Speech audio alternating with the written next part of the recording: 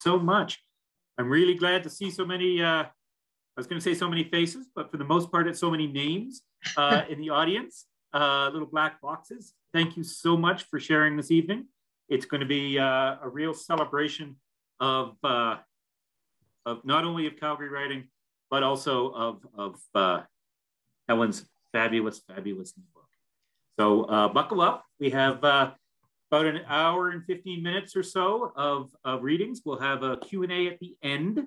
So save your questions. I'm going to ask you at that point to put them in the chat come the end of the reading, and we'll make our authors available to engage with you at that point.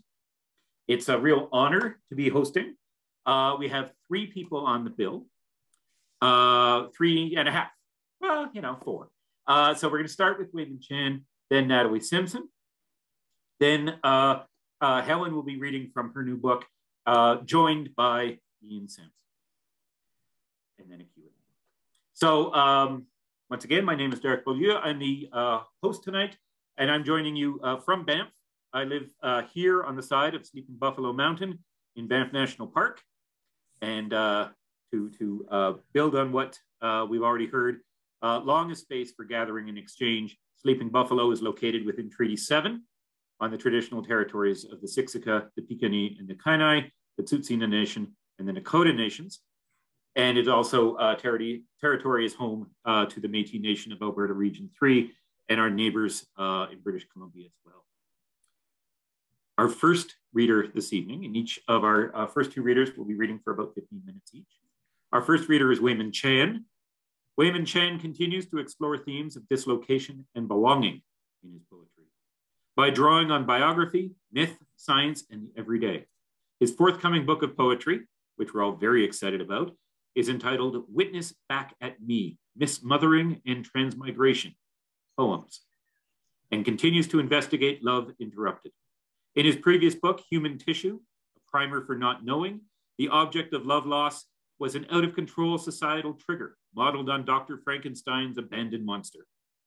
In this latest book, Chan draws on the childhood loss of his mother to breast cancer as a survival mechanism towards an aesthetics of disembodiment haunted by a search for nurturing. His work has been shortlisted for the Relit Award, W.O. Mitchell Prize, and the Governor General's Award. And to start us off this evening, please help me welcome Weyman Chan. Thank you. Thank you, everybody, for this lovely event, and as well to celebrate Helen's latest book of poetry. I'm certainly excited to see what Helen has cooked up in her work, as well as Natalie's. And yes, so that early introduction is kind of like where this manuscript's at. And just, sorry, phone call. So I'm just going to dive right into it and just read some excerpts from this manuscript. So this one is called Defunding My Feely Map.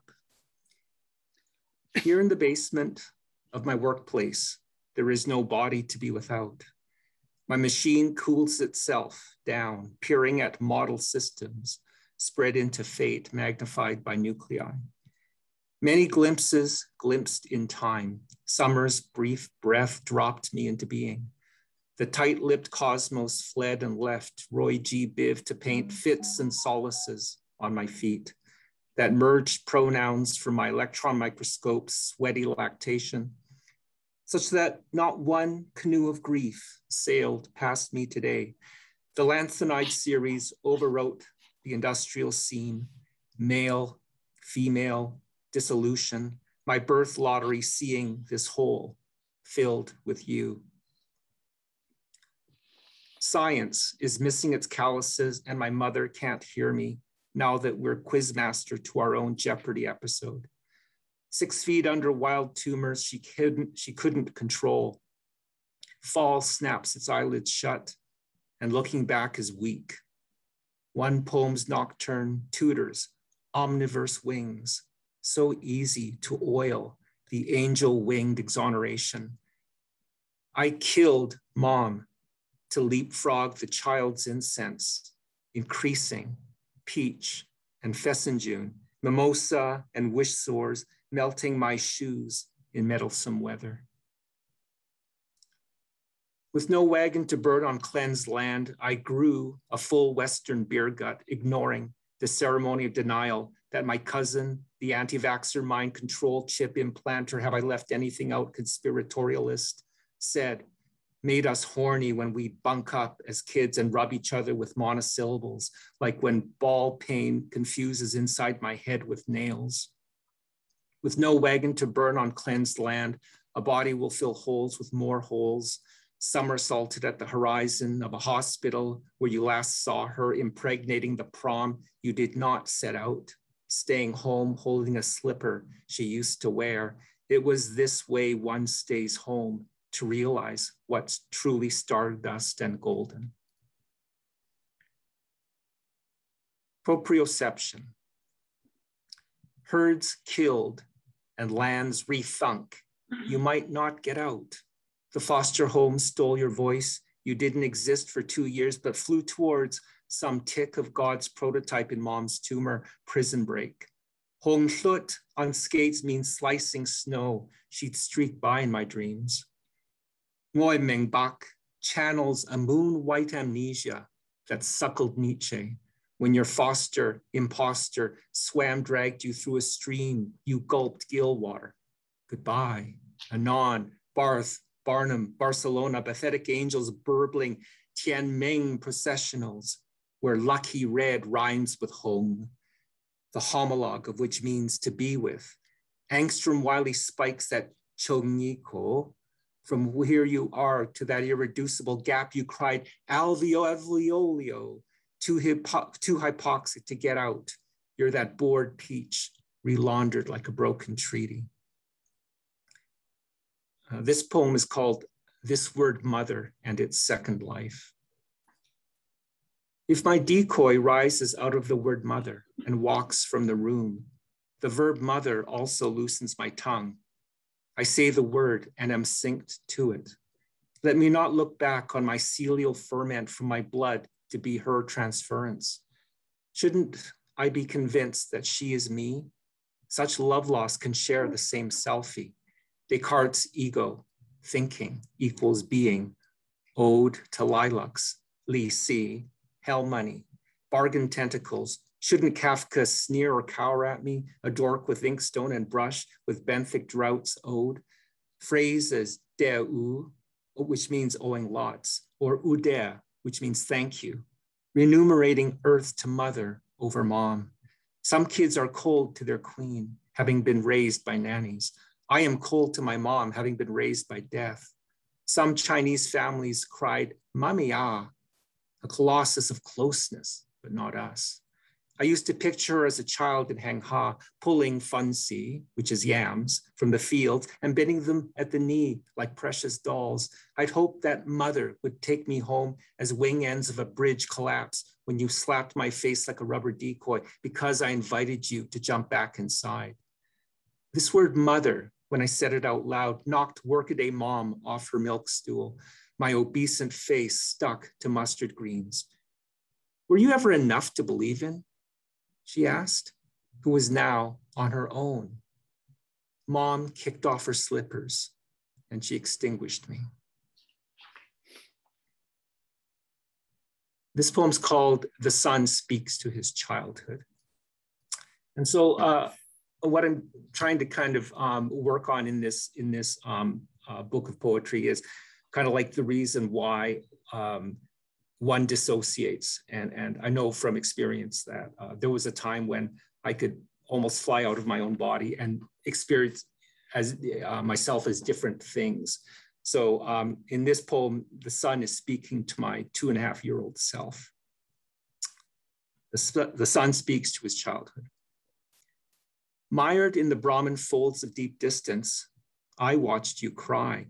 You cry easily, for the kindness of strangers seems improvised and once removed. On the drive from Calgary to Airdrie, you kept pointing at my weak stabs behind low cloud. Barely 3, your foster family explained to you, not your brother, that I had my PJs on. Night would soon arrive, convex and upturned on your skin.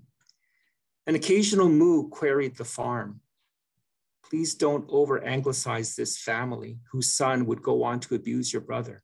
You were safe because Tim didn't want a boy who shit his pants all the time. Midsummer heat, position silent.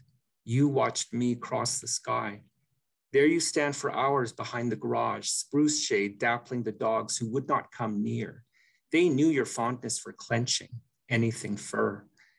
There's a tiny cup on the sill that catches. Morning light is the reason for breasts. Childhood, mutla mutli, busybody 3s and 4s. Count 3 fingers minus your head. Don't forget to bless Uncle Phil, bless Auntie Jill, not Tim. Can Anglicans tell when one prayer is missing? Without blinking, you tried to encompass me, a failed conjurer. You mistook my warmth as a means of atonement. I was only light. That I had nothing to give you. Wrenched from the moon's reflective cool, you grew up before my eyes. For a time, you forgot who I was, and I felt safe. I returned to bossing the sky. Night splits off the dying patina. Mutla mutli will not occasion any sleep where a mother is driven off. Her cruel touch waters your dream, and now you wish on me again? From one considered form to another, you cling needlessly. If you clench your eyes, I'll manage to find a way in. At worst, I stand for all things visible. Dare to look away, swaddle your unicorn, stuff it with enough grass that proves earth is not a jury of one. Let me be the one to dispel your make-believe. But even as I say this, you look away. Such scorn cheapens us.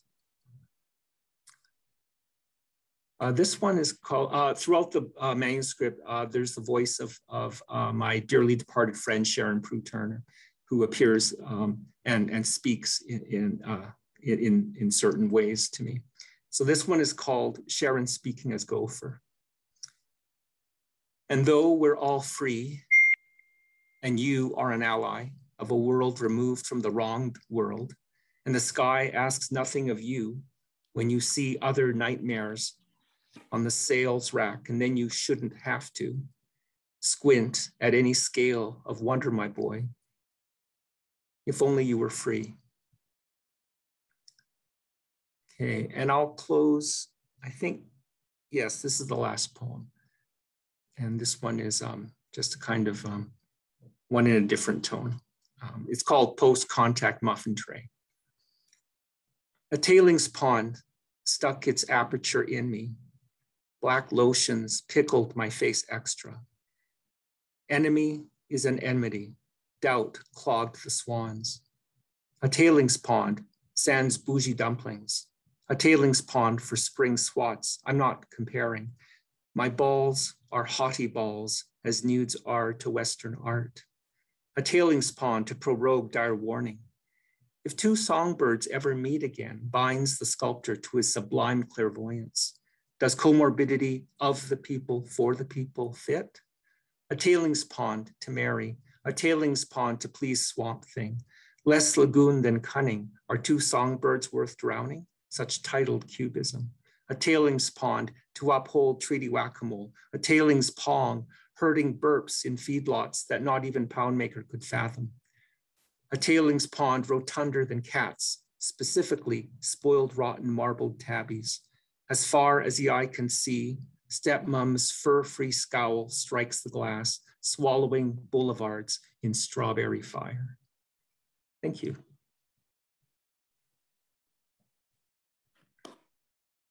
Thank you so much, Weyman.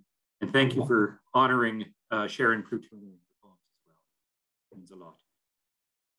A reminder, all of the books that we're here to celebrate this evening are available directly through Shelf Life. There is a link in the chat. We will keep posting that. There's the link. We'll keep reposting that throughout the evening. Feel free to order the books, support the authors, support the bookstore so we can do more of events like this. Thank you again, Wayne. Our second reader this evening is Natalie Simpson. Natalie is the author of two books, Accrete or Crumble, 2006, Line Books, and Thrum, Talon Books, 2014. Her poetry has appeared in several anthologies, including The Best Canadian Poetry in English and countless chapbooks, most recently Anonymous Widow, Anonymous Wife from the Blasted Tree last year. And her new chapbook, Small Print, is forthcoming with Rob McLennan's Above Ground Press. Please help me welcome Natalie Simpson. Hello, thank you, Derek. Thank you, Derek, for the intro. Thank you, Weyman, for those wonderful poems. That was just lovely. And I'm happy to be here today to help Helen launch her gorgeous looking new book.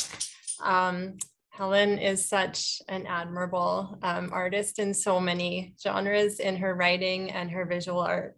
It's all just so impressive. So I'm just honored to be here tonight. And I'm going to start off with a poem called Catalog. Let's begin with claiming, tethering, trail spent, ludic. Let's claim beginning. Let shallow trenches crisply irrigate. Let flood sunder. I have antique talons adequately burnished. I have shocked form and illumination. Saw delicate truncheons, blockades, fumbling, strip kindling. We furling went perpendicular. We have shaped erosion, stunted mudslides, roots stuck in escarpment, leaves littering space, a concrete mosaic, a molting testament. Each fingertip goads its other to triangulate space. Each garrison tanks its conscience. All tokens we have surrendered, voluminous and haunting. Each quarter, each doing, we timber our outcrops. We have boldly accosted our better instincts, staving flood to gush. I have calcified relenting, have tendered grace for storage, mainly spontaneous through indecision. I expire for hoping. I rope, savor, challenge. I verb and verb accretely. Mock flame dwindled, the sun caressed the hillsides pitting, the shock red flare, the air funneling in. We rocket false apparatus to wrap planets in drag tones. We line a flavor with high notes, spice outcomes, begin again. We write through clench.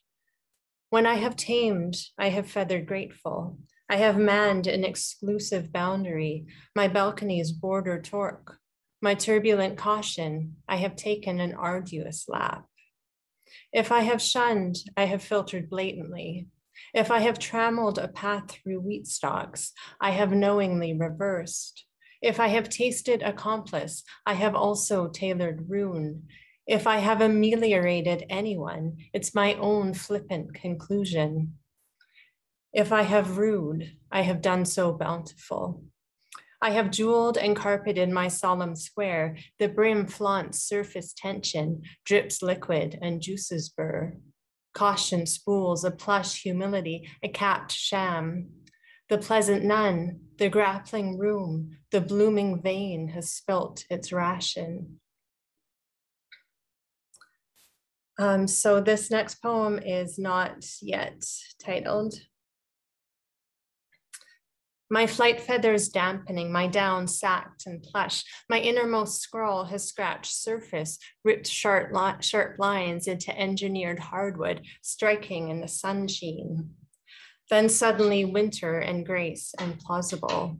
Then suddenly false bottom and deepening warm core. Milliseconds tense shimmer, figuring distance into depth, turning cycles infinitesimally. Slow encroachment, cocked feathers, flight and gathering, a ruined fluency, a net tethering, flocked at the withers, leaping into soon, patterned by spots, contrasts, sham flight, layered by quills and history. Thin bled into river maps veined across the corpus, a deep mineral instinct shone weakly off the mist. Tilled a desolate introspection, flirting with the symmetry, the mysterious windows, the worn carpeted berth, flirting with traction and thimble space and the final moon.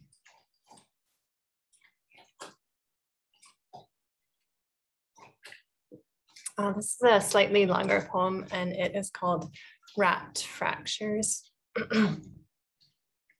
An ambulance pitch, fresh snow, the scene below, soft leaf peel, mapped interior, bursting inner mischief.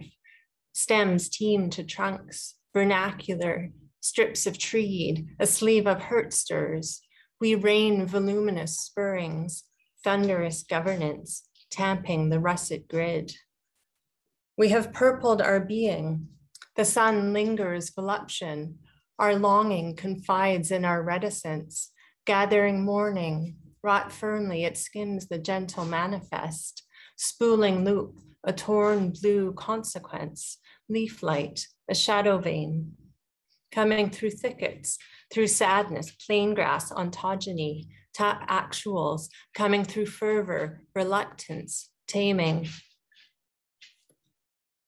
Place here fashion, and here the assault. Place here derision, shame and pickled insolence. Trace here succulence, our tender bones. Taste here craven, here malleable. Stem here brutal, looming, succinct. Ship symmetry, shape soothing, here tailing, here tame ambience. Scale here reverence, institutional, dooming, tell scrim. We have whispered slope essentials, unwieldy spooling pockets of loss, the tense eruption of feeling into plastic, into the ecstatic rill. Picture this then occurring, a strong spill of essence, a calm mask, torturing home. The blessed fallacies pile, the wanton notions, recuperate the falling star points, pocks of light in the glossy spill. Suppose a railing outward, a tall, long winnowing. Suppose an emotional segregation, stamped out form, a flame infringing. Suppose a mollusk, hardened shell, grave wood musk. Suppose it crawls, circling fresh shoots, tense saturation, verbs quavering on branches, caught rain pooled in them. The gaunt blossoms bend, terrestrial and filtered. Suppose it coincides. So I noticed that Helen very kindly quoted my work at the beginning of her book, and she quoted from a poem in my first book, Accrete or Crumble. So I thought I'd just revisit this, and it's been a while since I've read from this book or even really looked at it. So it's a nice, I just thought I'd read a few pages just as a nostalgic remembrance of this book. Frequently held and self-aloof and solve a frequency. That self is self, it doesn't bend. That main to skyward, main to lease, that this is an elucidation. Enduring says, honor sadden, honor small.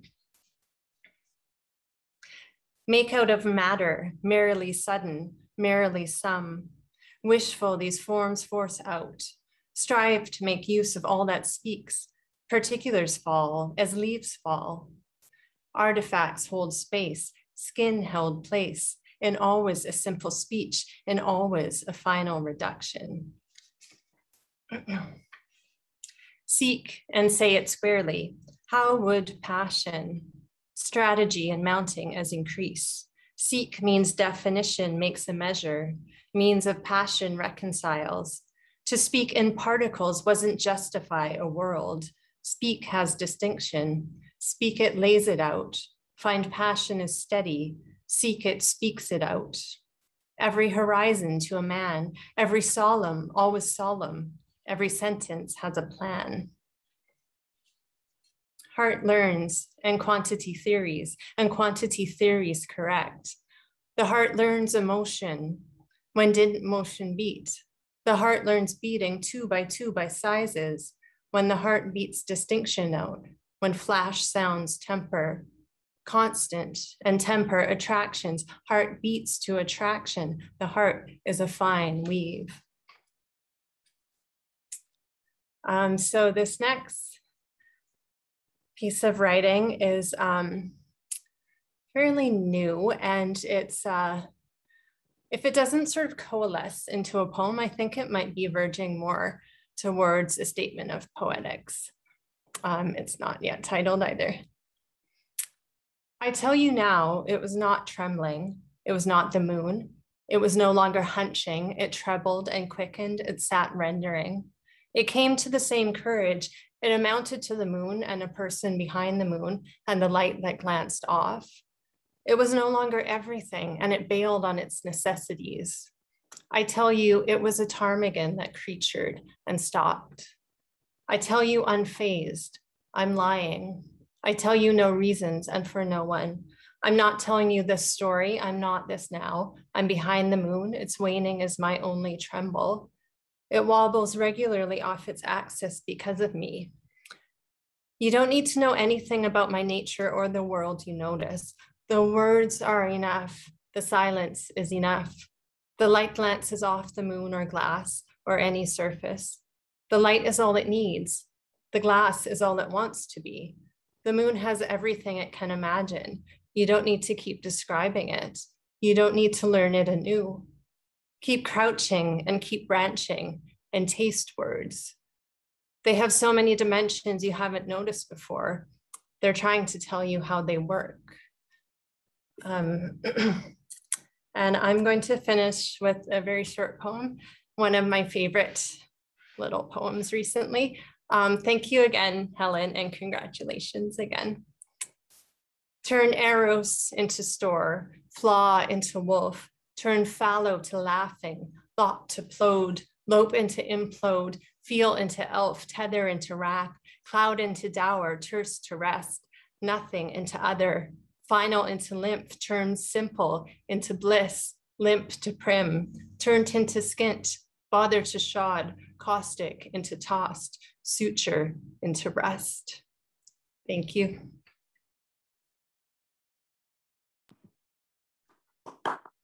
Thank you so much, Natalie. It was, it's always great to hear your work from you. Thank you so much. If we were gathering in person, and I appreciate that we are still keeping our distance and making sure that we, as a community, remain safe and healthy. If we were meeting in person, now would be the time where we would take a brief break, where we would all rush towards the checkout desk to purchase all the copies before of the books being celebrated tonight. And instead, I'm going to recommend that you all once again look in the chat, find the link that Shelf Life Books has provided for us, and while I tell a joke, you're all going to click on the buttons, and there it is again from Shelf Life Books to purchase books by Natalie, Weyman, and of course Helen's. So while you're doing that, a priest, a rabbit, and a minister walk into a bar. The bartender asks the rabbit, "What will you have?" The rabbit shakes his head and says, "I have no idea. The only reason I'm here is because of autocorrect." So if you want something better than that, I strongly recommend the 3 books that we're celebrating this evening. I'm used to my jokes not getting any response, just silence. So telling them over Zoom is I'm getting about the sonic response I would expect. So now it was a good joke. That's great. My daughter has just posted, "You'd think after so many years of dad jokes, I'd be used to them." So I've heard that same before, but instead it's the 3 walk into the bar and the rabbit says, "Hey, I think I'm a typo." Boom, boom. So our headliner this evening, the book that we're here to celebrate, will be performed by a duo. The first of the 2 is Ian Sampson. Ian Sampson is a poet and scholar. He holds, a PhD in English from Brown University, where he wrote a dissertation about constraint-based literature in the tradition of the Oulipo. A graduate of the University of Calgary's creative writing program, he has published work in the Calgary Renaissance, among other venues, and regularly performs as a sound poet, beatboxer, and improviser. Sometimes also a medievalist, he received the 2013 Boccaccio Afterlife Award for his rendition of a story from the Decameron, and is currently at work on a version of Beowulf. He lives in Victoria and will be joining on stage our headliner. The star of the show this evening is Helen Hajnoczky. Helen is the author of two previously published and truly exceptional titles: Magurazni, shortlisted for the Stephen G. Stephenson Award for Poetry, and Poets and Killers, A Life in Advertising, shortlisted for Exposine's English Book of the Year Award, and the chapbook Bloom and Martyr, winner of the John Lent Poetry Prose Award. Her work at the University of Calgary Press is bringing exceptional books into the world. She is the publisher of the fabulous Interrobang Press, mom to a mean cat Betty, partner to a rock star David, and is a wonderful, wonderful friend. It was an honor to work with Helen, editing Frost and Pollen, and see how she formed, crisped, and grew the flowers and pruned the branches of her new book, Frost and Pollen. She's here to launch her latest book. It's available in the chat, new from Invisible Books.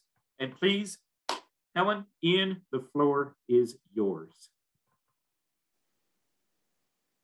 Thank you so much.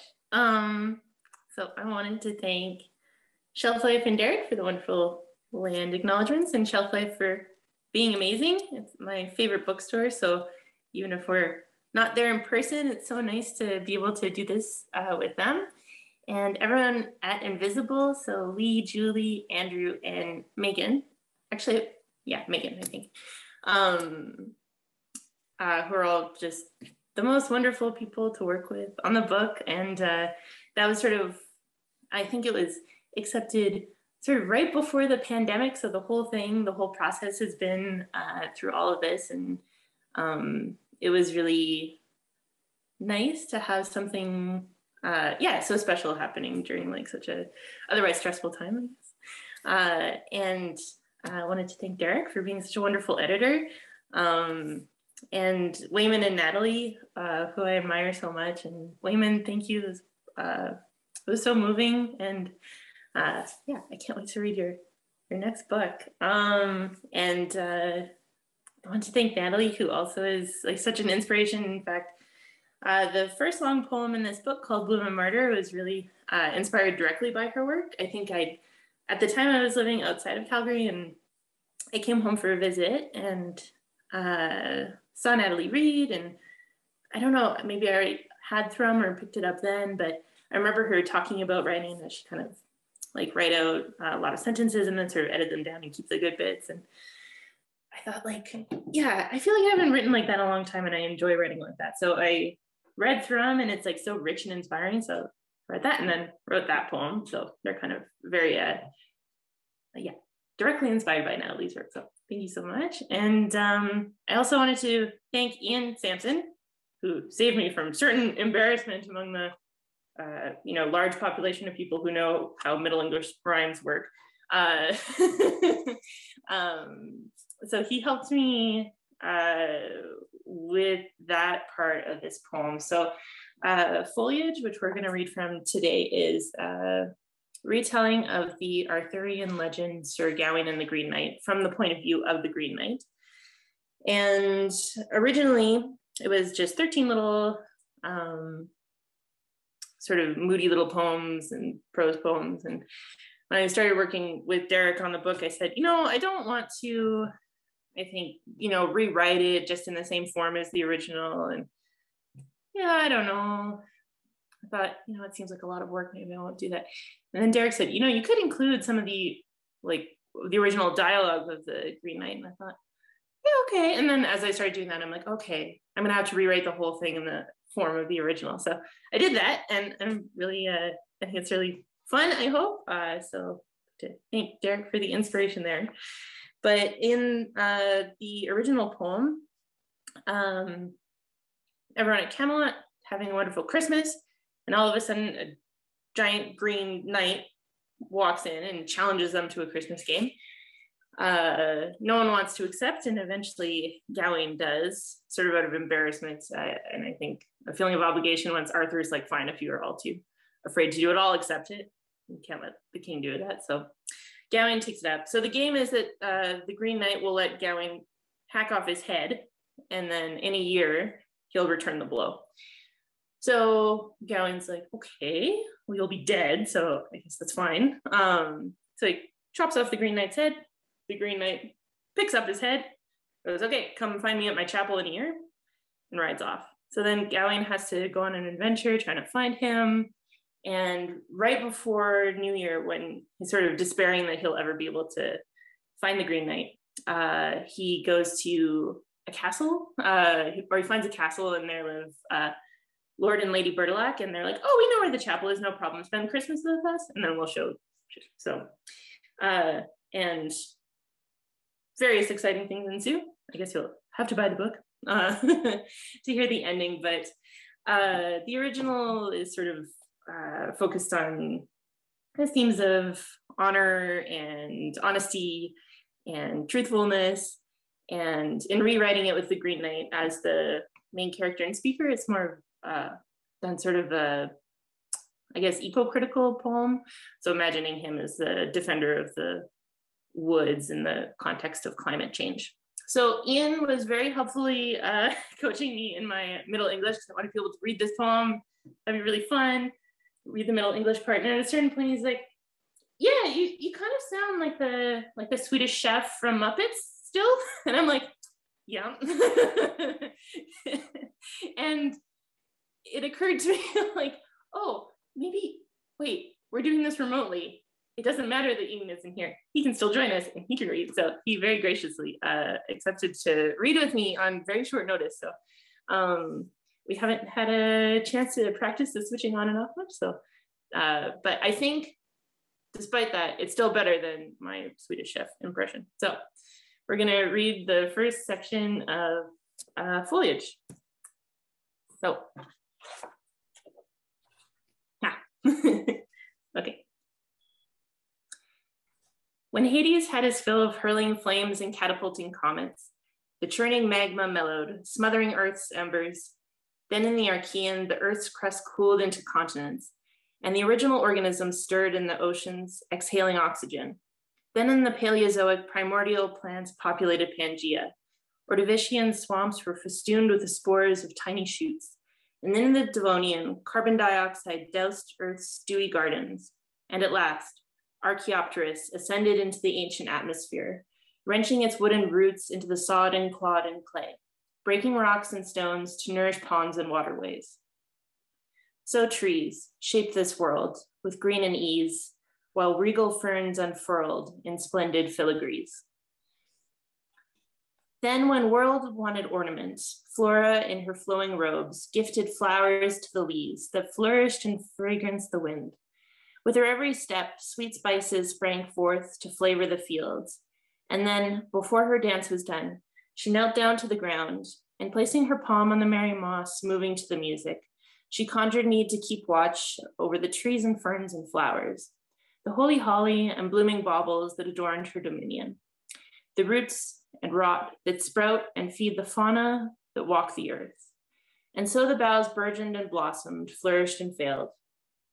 And I dozed, drowsed by the harmonies of life's rhythms. These isles were then disturbed by the arrival of men, desecrating the forest with destruction so vile, until I awoke to restore tranquility when the woods called on me for my axe and for my guile. Stirred from my slumber in the sumptuous moss moist with snow, I awakened at Yuletide with the evergreens grown flush with frost, and the ivy glistens in glittering garlands of cold crystals.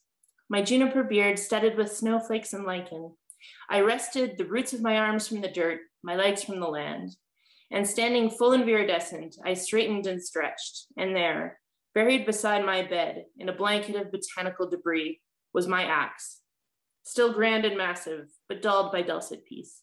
Kneeling, I prized to the prize from the placid patch of plants, and heaved this heavy honor high above my head. And so, to play fate's game, in my heart I know, I must seek Morgan Le Fay, the dame who can sharpen this blade of woe. Wandering the woods, I wend my way to the water, and behold at the place where the boughs bend open, a glade, glistening with a lagoon ringed by a granite beach. And there, in the tempest, a sorceress stands in a clearing of calm, where no wind can disturb her, no cold can cool her, and the ferns and flowers and fronds thrive in her spring. My soul is so satisfied by the sight of this enchantress, I lay my axe, my trough, my heart, my life at her charmed feet. And this bewitching beauty bends to take my hand and the handle, and leading me to the lagoon, she draws the axe across the stone.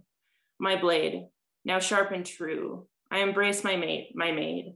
She whispers her wit so shrewd of how we should stage our charade.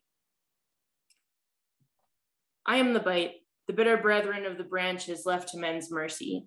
Tied to the earth, they cannot fight the foul forest mangling mortals who wreck the woodlands and demolish the meadows, those vile villains who vex the venerable earth that privileged them, that gave them shade and shelter and sustenance and pleasure, men who felled the forest to fuel their fires and fashion their turrets. And so my quest is to quell the cupidity of these cavaliers, to sow a seed of foreboding in their stomachs at their holiday feast. My gift will grow into a notion that will gnaw at their feeble wits, that if they abuse the abundance of Eden, the garden will strike back through me. I am the defender of the woods and trees, and men's tormentor with tricks and mysteries. On my crusade to the castle, I collect my exuberance and buoyancy. I bow to each copse, my eyes crisp and crimson like hollyberries. My kin, my kind, the twinkle of thickets and thorns spark in me notions of the particulars of the Christmas contest to challenge the cavalrymen of Camelot, who cut the flora down for their comfort. They chop and scorch and squander the bounty of the earth. Confident the uncultivated acres will come blooming back. So the game on which they will gamble their gallantry and goodness will be twisted like a vine twining up the towers of their towns. And as I decide the details of how to deceive the dubious champions, I arrive at the chateau. And to its gates I ride, to see what I might bestow, to see what I might contrive. Battering their barricades and bursting their doors, I bash booming into their boisterous banquet. The silly aristocrat suddenly silent but for gasps. I shift my axe from hand to hand, so the blade and hilt glint in the glimmering glow of their gilded gala. All are breathless at my burly oaken brawn. Then, bellowing in my best beastly bark, with withering weightiness I wail. Where is the governor of this king? Gladly would say that sedge and sicht, and with himself spake reason. The knights cower and the ladies swoon. To my terrifying power, no mortal is immune. Their mortifyingly meager monarch, in man's manner, entreats me to engage in their eating and enjoy their ease. In this hall, where the holly they hacked from its home hangs, this room, where the woods they wounded burns to coal. The idea that I would enjoy this insulting auditorium makes me emerald with inflamed temper. These measly men, whose mansion is ornamented with wilting boughs and imitation wrought iron wood, whose windows are wound with drawings of flowers, deign to think I dine at their dead table. This feast will soon come to an end, not in a sigh of peace, but with one condemned when my contest has ceased. The moment for my and Morgan's game nigh, I say, Nay, as help me heder and here sittest, the one any wheel and is one, it what's not min end. But for the loss of their ladies, lift up so here, and they berg, and they burnes best are holden. Stiffest understed grey on the status to read, the weakest and the worthiest of this world is keen to preve, for to play with an author poor lacus. And here is kid courtesy, as ye have heard carp, and that hat's waned me hither, I wish at this time. Ye may be sicker, be this branch that he bear a hair that he pass as in pace, and no place sedge. For had he funded in fair and fecht in wiese, he have a haberge at home and a helm both, a shield and a sharp spear, a shin and a bricht, and other weapons to wear a wane well als. But for he would no wear, my wearest are softer. But if thou be so bold as all I burnes tellen, thou will grant me godly the gomen that I ask be recht. And their credulous king swears, whatever game might be my wish, a knight there will accept my dare, a fool whose honor I will squish. Guaranteed an engagement, I lay down the gauntlet. Nay, Freist he no ficht, in faith he tell, it are a boot on this bench both bearless childer. If he were hasped in armes on a hie stere, here is no man made to match for michtes so wijk. For wie, I crave in this court the Christmas common, for it is jol, a new year, and here are yep money. If any so hard in this house holdeth himself, and be so bold in his blood, brine in his head, that there stiffly streak a stroke for another, he shall give him of me gift this gisene rich, this axe, that is heavy enough to handle as him likes, and he shall beat it the first burr as bar as he sit. If any frek be so fell to find that he tell, lepe lichtle me toe, and latch this weapon, he quit climb a hit forever, keep hit as his own, and he shall stand him a stroke stiff on his flat, as though will dicht me to dom, to dele him an other barley, and yet give him respite, a 12-month and a day, no he and let's it eat, dar any herin noch sei. I cast the crimson crystal of my eyes around the castle. None of these knights have the nerve to take up my challenge. My trick has tickled me and trashed their troths in timidity. To spite these spineless soldiers, I ask, What? Is this Arthur's house? That all the roos rennes of the realm so many? Where is nu your circuitry and your conquests, your grindelike and your grima and your great words? Nu is the revel in the renown of the round table, overwhelmed with a word of unweakest speech, for all there is for dread without dint showed. Shamefaced, they sit in silence, their court disgraced by the threat of violence, their holiday mirth debased. And Arthur, annoyed by his faint-hearted allies, to halt the humiliation, says he'll hack off my head. Then, at last, a lad lets his morals clobber his fearfulness. As Morgan anticipated, Sir Gawain approaches and asserts to tell Arthur and to, Sir Gawain approaches and asserts to Arthur and all, oh my goodness, let's start again.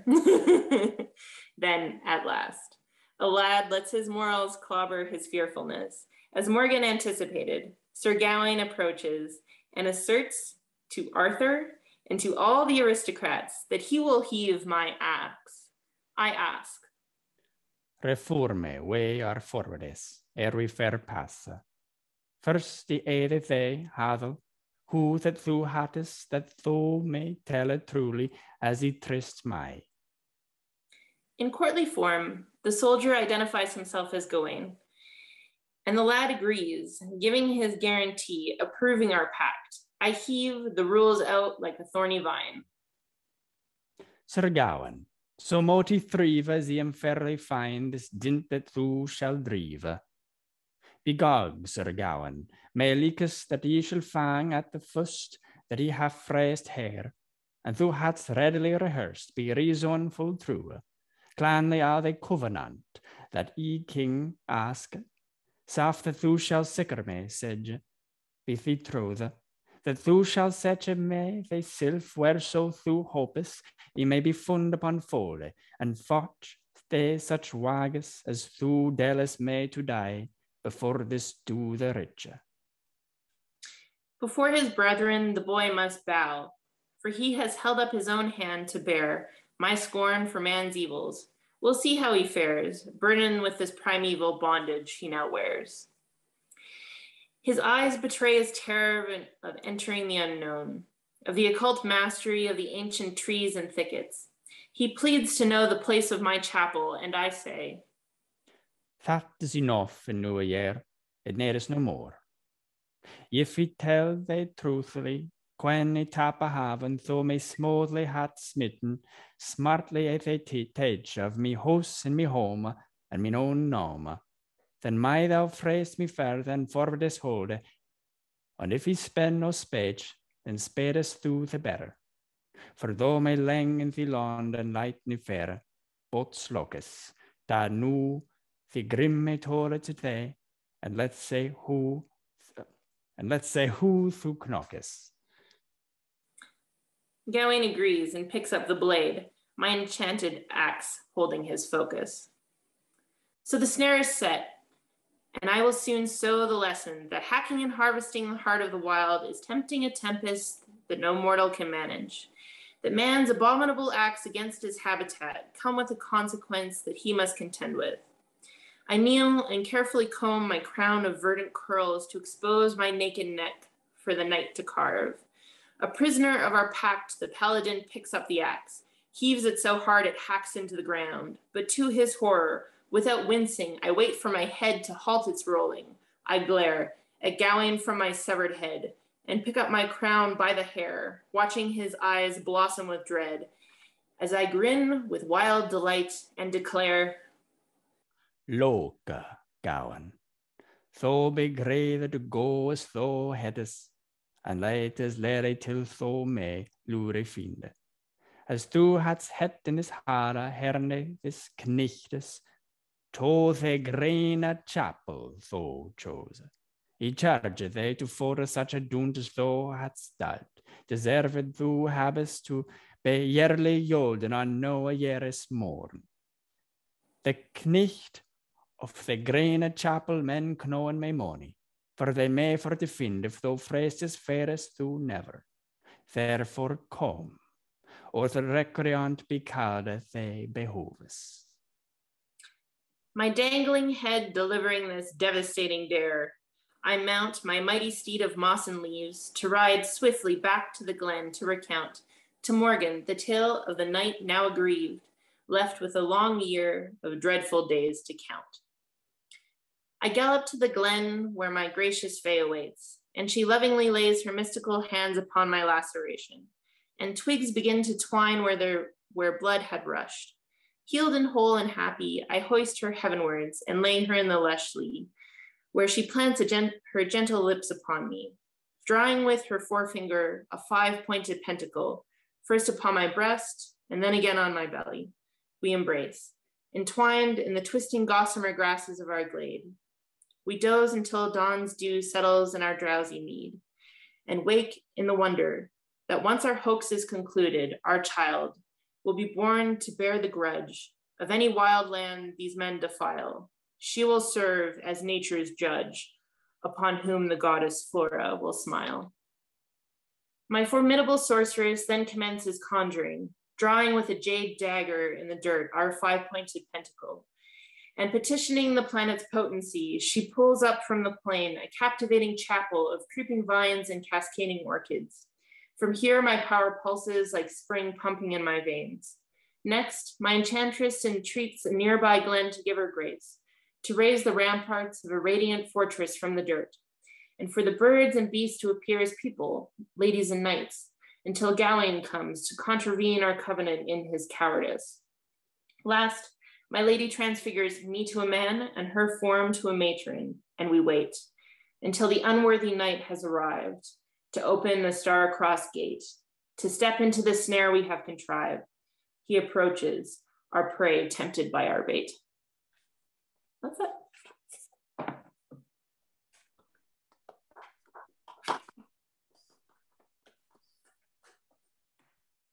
That was just fabulous. Thank you so much, Helen. Thank you, Ian, for being the sinister voice. Thank you, Weyman and Natalie, for supporting this fantastic celebration. Thank you to Shelf Life and to Invisible, and to all of you for joining us this evening. I'd like to open the floor to any questions while people are also checking out the link that Shelf Life has provided to be able to order books this evening. If you have any questions for our authors, I ask that you put them in the chat, type them out into the chat, and I will read them out to the to our readers this evening. While you're thinking about questions and ordering your books, I'll lob one Helen's way. What makes The Green Knight so urgent in 2021? Why this story? Why now? And what drew you to this? I guess I always, well, not always, but since I was an undergrad, I always wanted to do something creative related to my medieval studies. And I think there's something so appealing about this tale for so many reasons. Like it's very peculiar and it's very sneaky, and I think a lot of it is also like it's Gawain seems very immediate, and some of the things he does seem very relatable, and it also seems like very distant and medieval at the same time. But I think for me, this idea of like our relationship to nature is at such a like crucial point right now, and everything is so dire that it feels, I feel like maybe living in Alberta, like we're experiencing some of the more aggressive like fallout from climate change now, like sort of losing our summers to this like horrible smoke, and this like feeling of that relationship with nature being out of balance, but also of us suffering now because of it. It's not sort of only the nature of things episodes from when I was a kid that are like, you should probably do something now. Like everything's dying, you should probably do something now. Like now it's being done to us. So I think that idea of the night as like embodying that fallout was interesting to me. I think too that the story, on a lighter note, the story, whenever it snows here and it's green, which happens very often in Calgary, it reminds me of this story and these sort of scenes of them being out at Christmas and the snow on the green sort of boughs. So when I was thinking I would like to submit Bloom and Martyr for publication, I thought, well, it's kind of too short to be a book on its own, so I should beef it up with something else. So, and it was like one of those beautiful days, and I was listening to Simon Armitage's translation of The Green Knight, and I thought, I really love this tale. I think I'd like to do something with that. So yeah, they're kind of the two.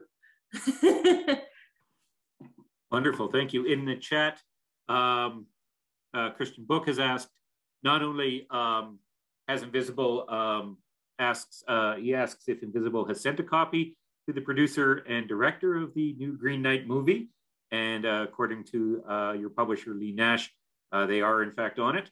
But following that up, have you responded to the merits of the movie? Have you seen the film, and did it impact the writing?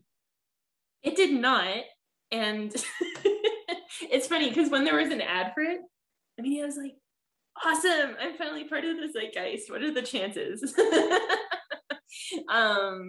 And we were gonna go see it in theaters, and that's just when COVID numbers here started getting grim again. So we were like, oh, maybe not.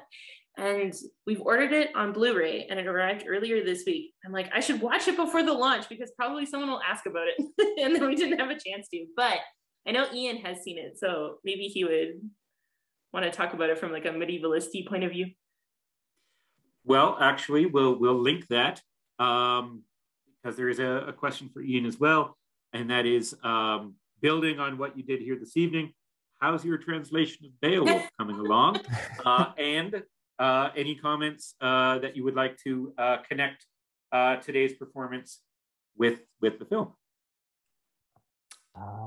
Yeah, to answer the first one, it's going. It's a long poem, and I've gotten about a quarter of the way through in what has it been 10 years, I think. So we'll see when that comes out. Ken is one of the few people I think who has actually seen what has been written, because nothing from that has been published.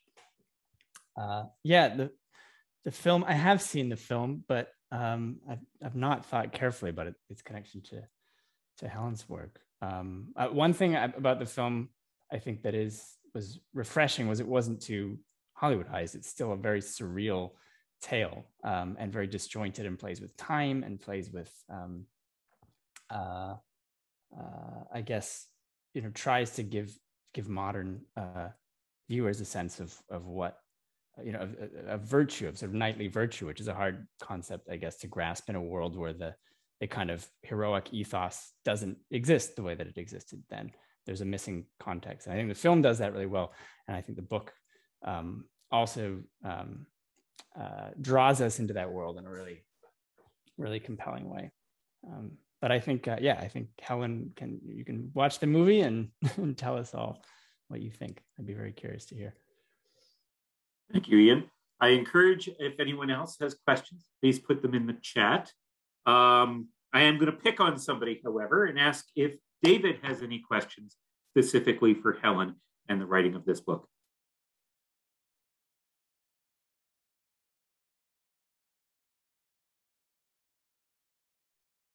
David is either on mute or struck mute. We're not sure which. From the other room, I heard him go, oh. There you go. So if you have any questions, please put them in the chat. It would be great to hear from you. And while you do that, as I said, the books are available through Shelf Life. The publisher, Lee Nash, is also in our virtual room here, and I'd like to celebrate Invisible and all the work that they're doing to publish exceptional books of poetry in Canada. It's really wonderful to see how they're supporting so many writers and are really willing to take risk on and beautiful, beautiful designs. So thank you, Lee. Really appreciate that. I sent them just a few rambling words about, I'm like, something with flowers. They're really cool, but like nice, but like creepy. And they came up with this beautiful thing, and I'm very grateful. I had a question for Weyman, actually. So I guess I'm just wondering what it's been like writing about your mom and grief. I guess I sort of thought of like writing like that. You're kind of dealing with this thing where it's like a very personal emotion, but then also kind of a shared one with like other family members or other people who know the person. So I was just wondering how you feel about that, like writing about grief when it's kind of this like personal, but also community experience. One day at a time, it changes. The emotions that kind of go through each poem, they change from month to month, but it's a long project. It's a very long project. I mean, for me, it's a lifelong project, seeing how retrieve memories and how certain ways of dissociation have kind of cropped up throughout my life, and I'd never analyzed it before. But it was really interesting approaching it from almost like a personal archaeology point of view. And from that also, I was extracting words and revisiting and remembering words from my childhood language, which is a dialect of Cantonese called Toisan. And so it was a very intimate kind of slow discovery, which is why this book's been in the pipe for so long.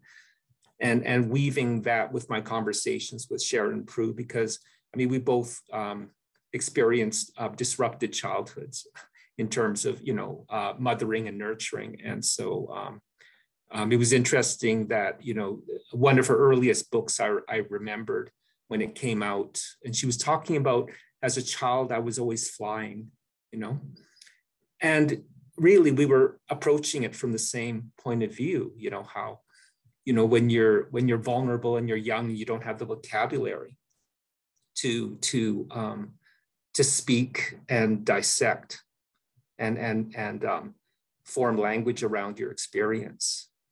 Sometimes the alternative is to disappear.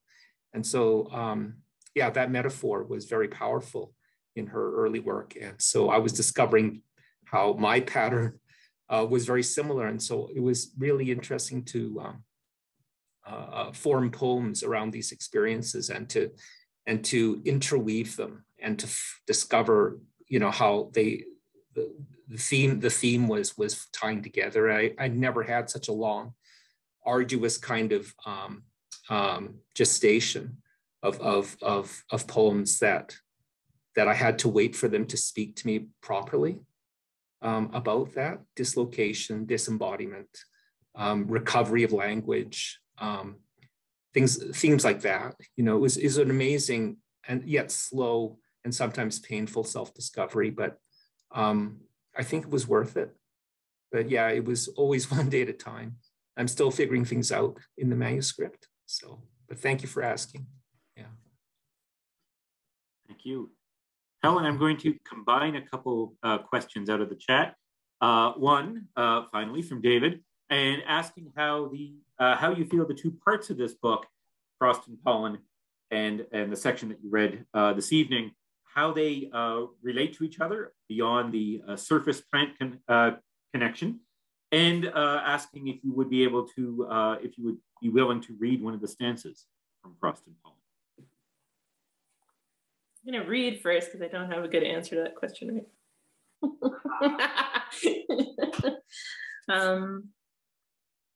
Come now, furl now, travel case and lily. Send me or my stomach bracket, snow and sprouting. If I forage, if I fold in pollen, if I should or fumble.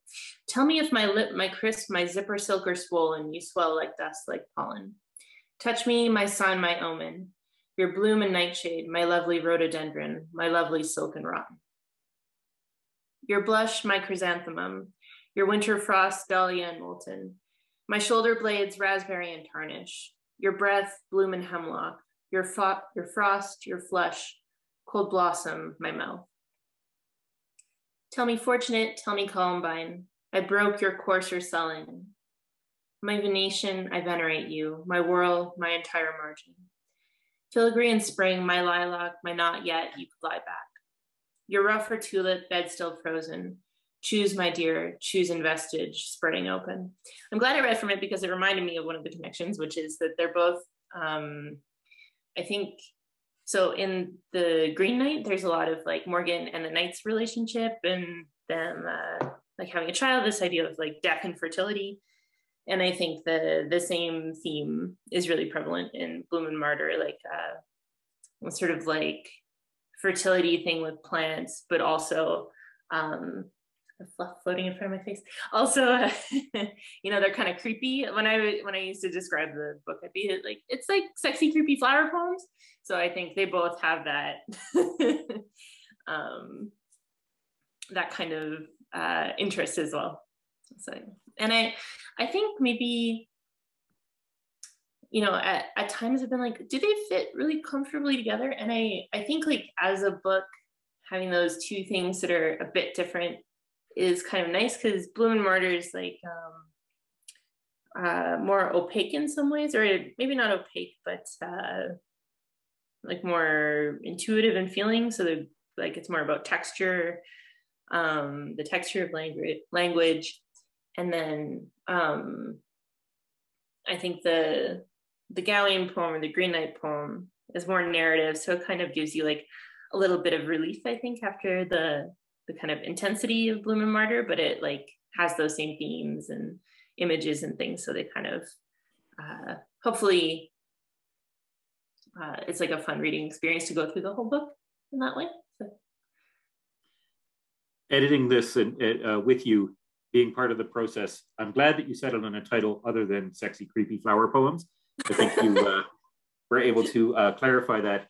As we transition back into our evenings, once again, I would encourage you to use the link that Shelf Life has provided to order copies of our readers. But I'm also going to kind of wrap up with a question that has been provided in the chat, and that's actually for each one of our 4 readers, and that is, what comes next? How are you writing now?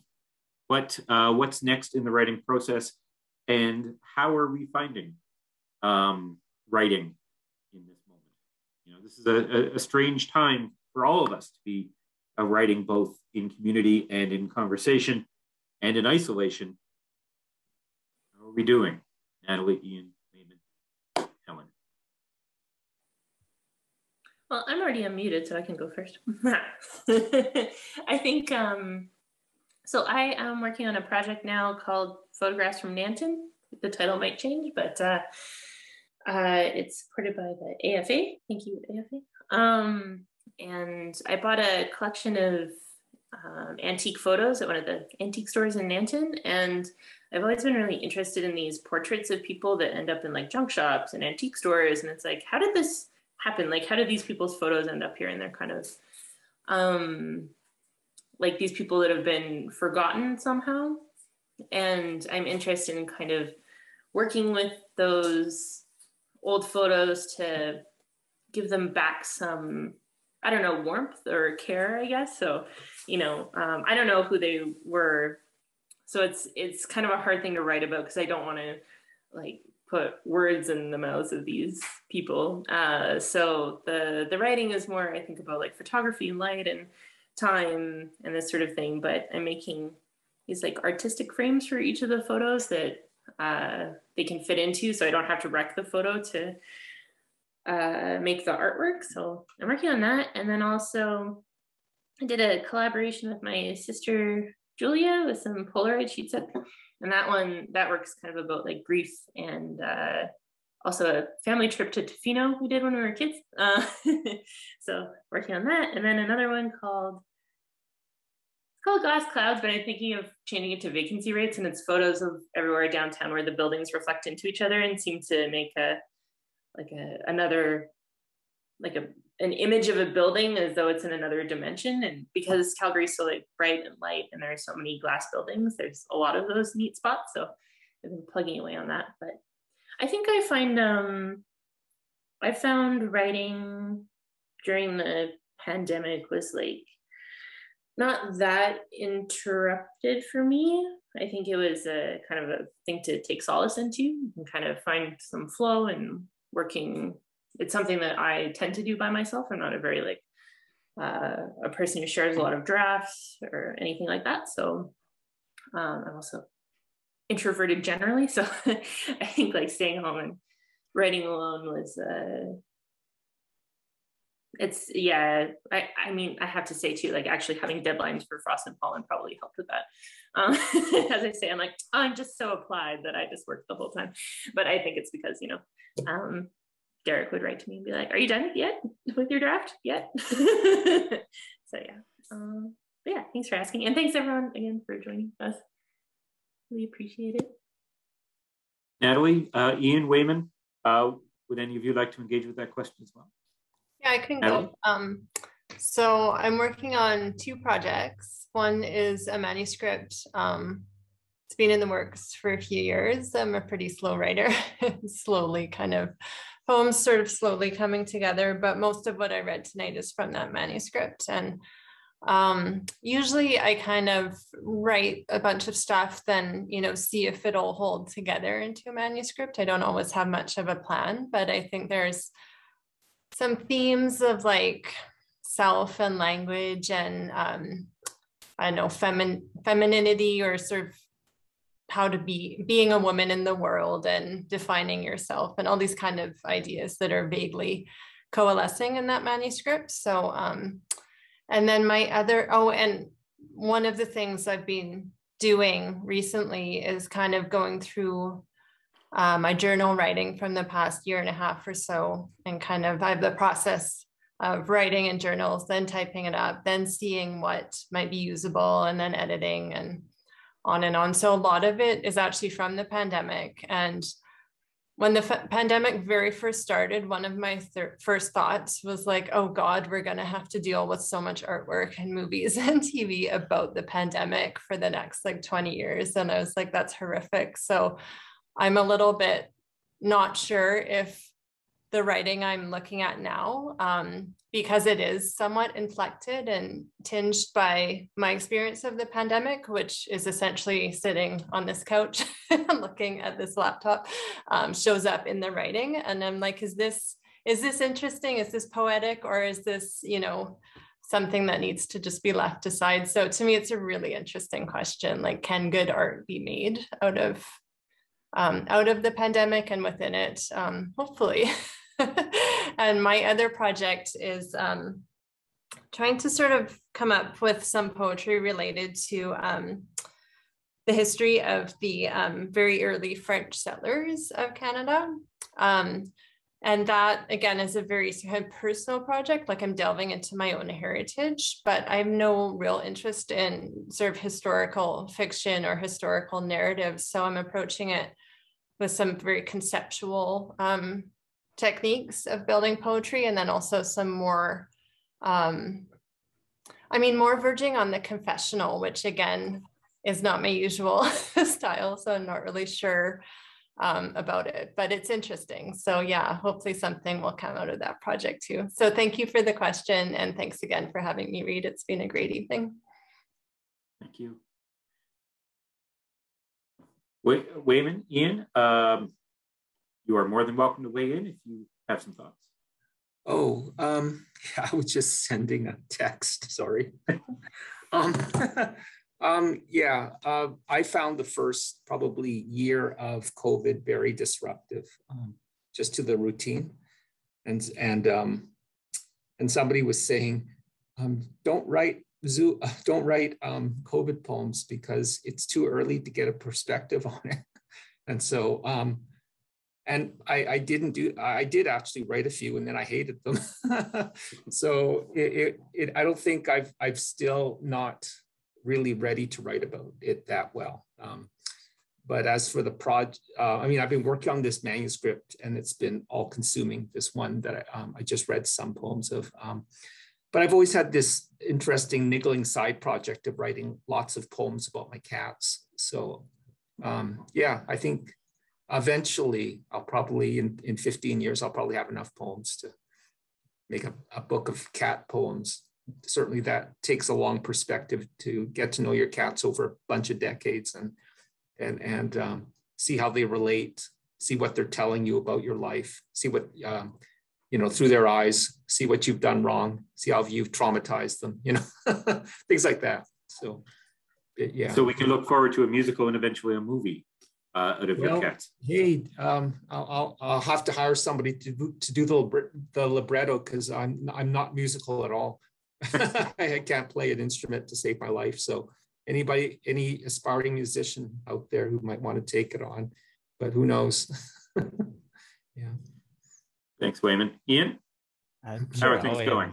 Yeah, I'm actually mostly working on scholarly writing more than poetic writing at the moment. So I'm revising bits of my dissertation. I've got an article on Jen Bervin's nets and erasure poetry, if anyone knows that. And also another one on George Perec's an attempt at an inventory of all the liquid and solid foodstuffs ingurgitated by me in the year 1974, which is also wonderful.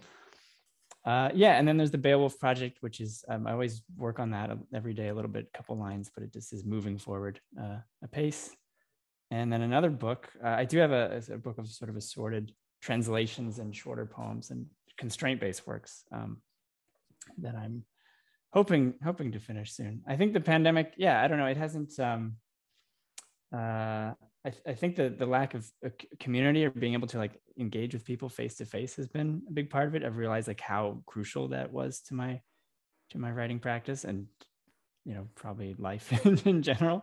I think we've all felt that. And I was also doing a lot of things before that you can only do in person. Sort of, I was in improv theater as well and doing a lot of performances, which we continued online, but it is a different medium to improvise online. So, and just a huge thanks to Helen for inviting me to do this. The book is phenomenal, and it was a joy to be able to read with you tonight. Thanks. I was gonna say, after this, it's been so much fun. I should continue my endless journey to pester you into doing some sort of collaborative work. So watch out for the pestering. And watch out for that project, everyone. Please, once again, check out that link. Please continue to be safe and to take the health restrictions seriously, and look out for each other and our communities. And remember that we're, as difficult as this time is, we are doing this for each other. We're doing this for our health and our safety, and for those who are most vulnerable. If you are in Calgary, take a moment, head over to Shelf Life Books. They are still, receiving customers face to face. You can check these books out in person. now that you've heard a sonic sample, and the staff there will, of course, be more than willing to help you. Thank you again for an excellent evening. Thank you, Natalie, Ian, Weyman. Congratulations, Helen. And I hope everyone stays safe, has a wonderful evening, enjoys the book. I'm seeing a few people holding them up already. It's selling. Congratulations again. And everyone, have a great evening, and we'll see you all very soon. I'm going to sign out here from Banff. Have a great time.